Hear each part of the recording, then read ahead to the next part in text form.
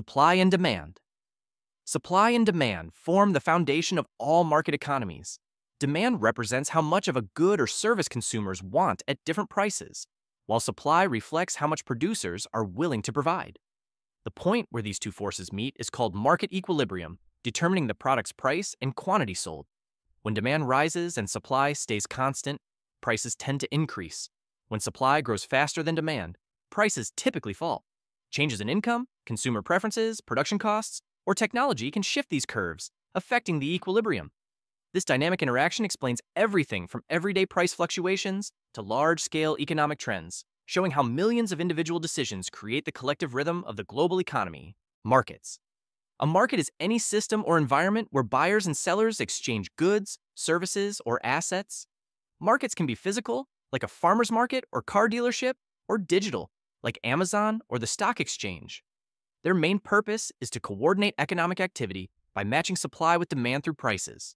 Prices act as signals, rising when demand outpaces supply and falling when goods are abundant, guiding both consumers and producers to make efficient decisions.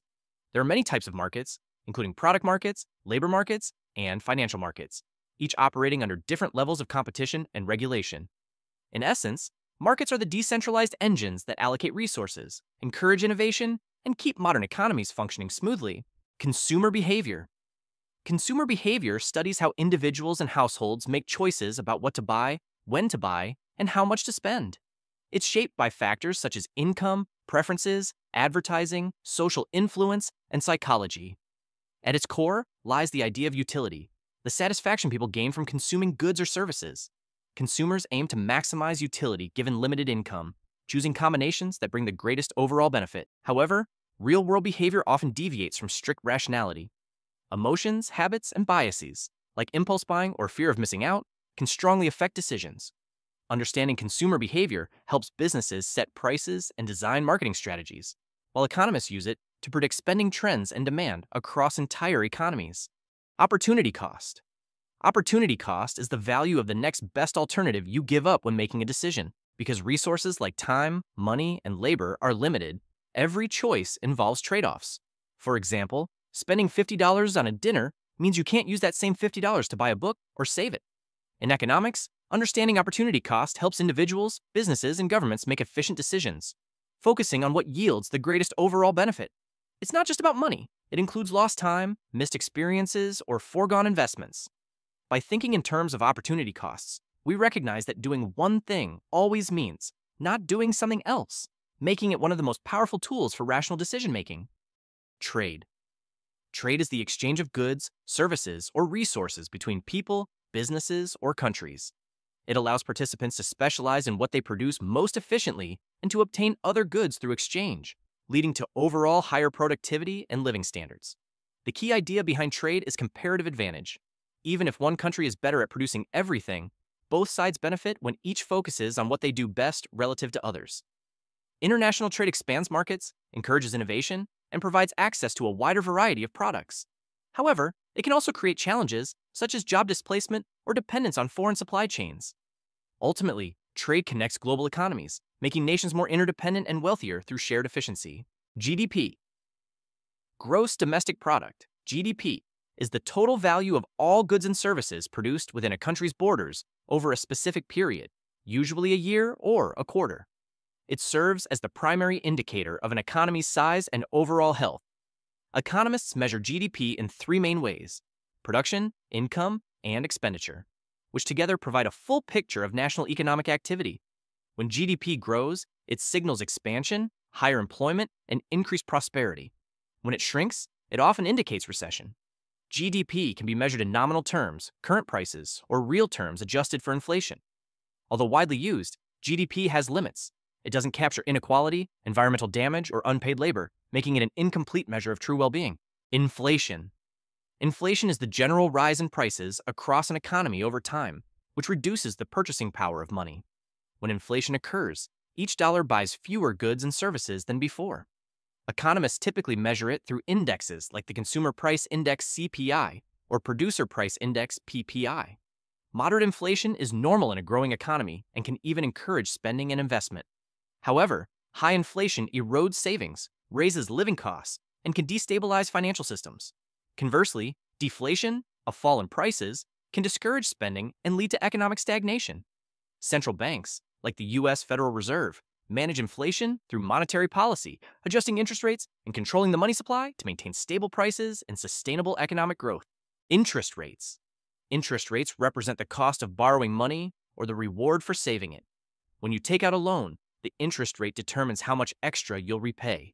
When you deposit money in a bank, it's what you earn in return.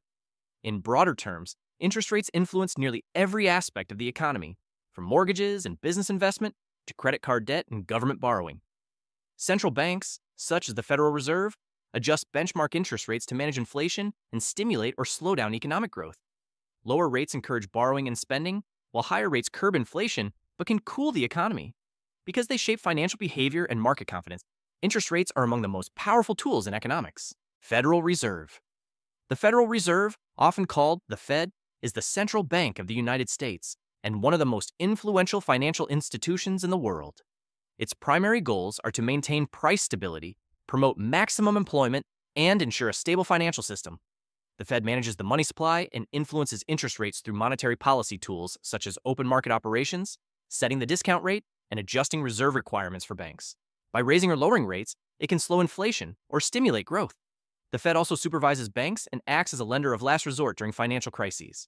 Its decisions affect everything from mortgage costs to stock prices, making it a cornerstone of U.S. and global economic stability. Unemployment. Unemployment occurs when people who are willing and able to work cannot find jobs. It's one of the most important indicators of economic health because it reflects both productivity and living standards. Economists identify several types: frictional unemployment, temporary between jobs; structural unemployment, caused by technological or industry shifts; and cyclical unemployment, due to economic downturns. High unemployment often signals a recession as businesses cut production and hiring. Conversely, very low unemployment can create labor shortages and wage inflation. Governments and central banks monitor unemployment closely, using fiscal and monetary policy to stimulate job creation when needed. Ultimately, a balanced, sustainable employment level supports economic stability, household income, and overall social well-being. Recession. A recession is a significant decline in overall economic activity, typically lasting for at least 2 consecutive quarters of falling GDP. During a recession, consumer spending, business investment, and industrial production all decrease, leading to job losses and rising unemployment. Companies often cut costs, wages stagnate, and confidence in the economy drops. Central banks and governments respond with lower interest rates, stimulus packages, and increased public spending to encourage recovery. Recessions are a natural part of the business cycle, often following periods of rapid growth or financial excess. While painful in the short term, they can also reset unsustainable imbalances, clear inefficient businesses, and lay the groundwork for renewed economic expansion. Housing market. The housing market represents the buying, selling, and renting of homes and properties, and it's one of the most important parts of any economy. Housing affects wealth, savings, and overall financial stability, since homes are often a family's largest asset. Prices are driven by supply and demand. When demand for homes outpaces available supply, prices rise. When supply exceeds demand, they fall. Factors like interest rates, income levels, and government policies greatly influence housing trends. A booming housing market can stimulate jobs in construction and finance, while a collapse can trigger recessions, as seen in 2008. Because housing ties personal finances to global markets, its performance often reflects broader economic health and consumer confidence. Stock market. The stock market is a system where investors buy and sell ownership shares, or stocks, in publicly traded companies. It serves as a key way for businesses to raise money and for individuals to build wealth. Stock prices reflect expectations about a company's future profits, as well as broader economic conditions. When investors feel optimistic, prices rise, creating bull markets. When fear dominates, prices fall, leading to bear markets. The stock market influences consumer confidence, retirement savings, and business investment. Although it can be volatile in the short term, over time, it tends to grow with the economy. Beyond finance, the stock market acts as a real-time indicator of public sentiment about the economy's present and future direction. Economic bubbles. An economic bubble occurs when the prices of assets, such as stocks, housing, or cryptocurrencies, rise far beyond their real value due to excessive speculation and investor optimism. During a bubble, demand is fueled by the belief that prices will keep climbing, attracting even more buyers and pushing prices higher. Eventually, reality catches up. Confidence fades, demand collapses, and prices crash, often wiping out massive amounts of wealth. Famous examples include the tulip mania of the 1600s, the dot-com bubble of the early 2000s, and the housing bubble of 2008. Bubbles illustrate how psychological factors, herd behavior, and easy credit can distort markets, turning ordinary booms into destructive financial crises when they inevitably burst. Wealth gap. The wealth gap refers to the unequal distribution of assets, income, and opportunities among individuals or groups within a society.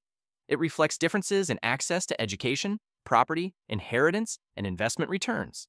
Over time, wealth tends to concentrate because those with assets can earn more through interest, capital gains, and business ownership, while others rely solely on wages. A widening wealth gap can slow economic mobility, reduce consumer spending, and increase social tension. Economists debate how to address it through taxation, education, wage policy, or expanded access to capital. While some inequality can motivate innovation and effort, extreme disparities threaten long-term economic stability and fairness, shaping political debates and policy decisions worldwide.